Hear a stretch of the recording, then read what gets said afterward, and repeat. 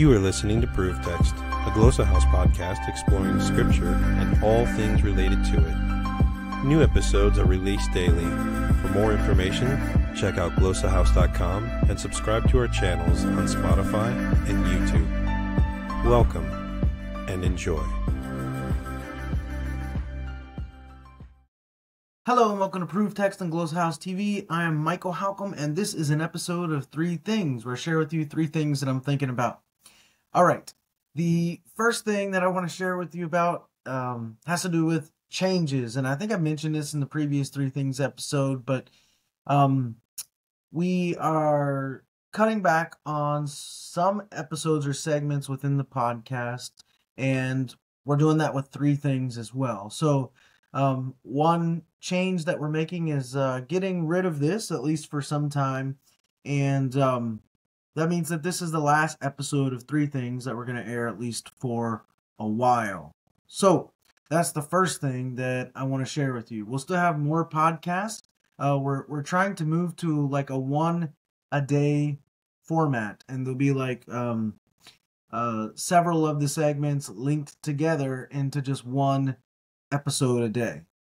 So you still get all of the same things you're already getting, but in just one listen or one view, one watch. So that's the first thing. The second thing that I want to share with you is that I've started a new blog or a new Substack, and it's only been live for a few days now. It's already doing well, it's growing, so I'd encourage you to head over and subscribe to that if you are into that kind of thing, if you like reading, and you'll get those sent. If you subscribe, it'll go right to your email. So it's just tmichaelwhalcomb.substack.com, or you can go to michaelhalcomb.com and see it up in the menu.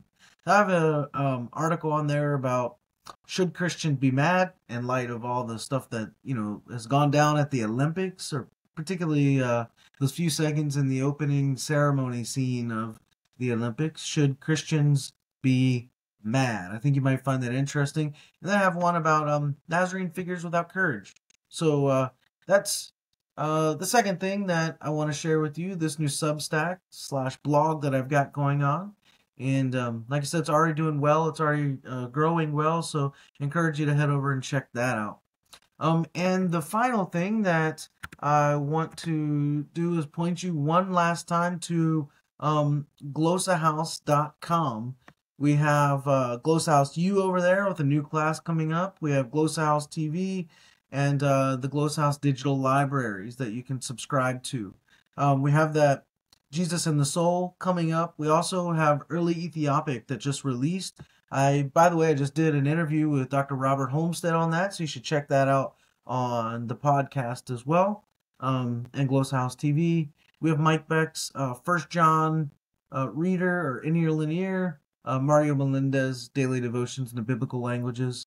So I hope, another plan that we've had is to begin trying to give ebook access to individual ebooks at GlossaHouse. We haven't had the manpower to make that happen yet, but that's a goal. I don't know when it's going to happen, but stay tuned. You need to subscribe to our newsletter so you can find out about that, and follow us on social media, because we'll probably talk about it there. But those are 3 things that I'm thinking about. For those of you who've been watching these 3 Things episodes or listening to them for a couple years or so now, I appreciate it. Thanks for doing that. Keep tuning in to GlossaHouse TV and the Proof Text podcast. We're going to keep going, just a little bit of a different format. So a lot of the same great stuff, but just a little bit of a different format. All right, my friends, I'm going to stop there and say I hope that helps. Interested in growing your ancient language skills but not sure where to start? GlossaHouse can help.